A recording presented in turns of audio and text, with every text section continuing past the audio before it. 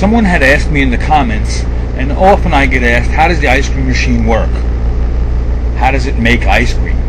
Inside these two cylinders is where the ice cream is made. It gets very, very cold in there and gets beat or whipped. It gets pumped up from below by pumps mounted on the back wall of my cabinet, which is refrigerated, and it gets shot up these two tubes you see here. My left side shoots up my vanilla and the right side shoots up my chocolate. Also, there's a part of that is a diaphragm which gets mounted on the back wall and is very sensitive and tells the machine how much pressure is inside of it and when to pump and when not to. That gets mounted on the back wall there.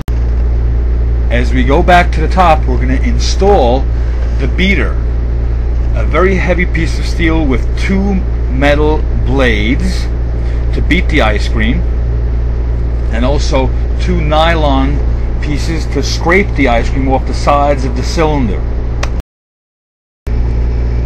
Once the nylon blades are on the beater, the whole assembly can be inserted into the cylinder,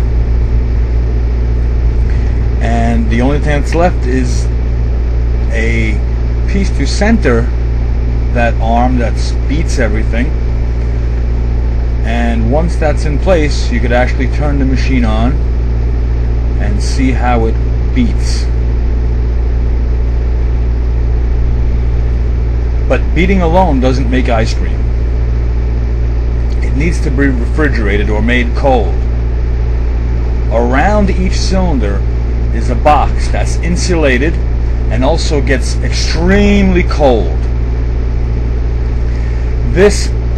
The two cylinders are then covered by the head, this black piece, and the ice cream is squeezed out of those two holes and down the spout and into your cone. That's what it looks like fully assembled. And then you could pump the ice cream from the bottom, from the cabinet, up to the top. The pump works like a little one-cylinder motor with a piston. It draws the ice cream up and pumps it down and into the top where it's cold and getting beaten. And that's the end. I hope you enjoyed it. Here, have a cone on me.